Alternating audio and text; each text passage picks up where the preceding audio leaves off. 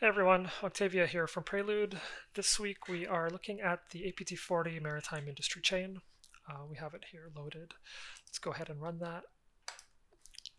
So the first technique is to download a Pneuma agent using bitsadmin, which is a native Windows binary.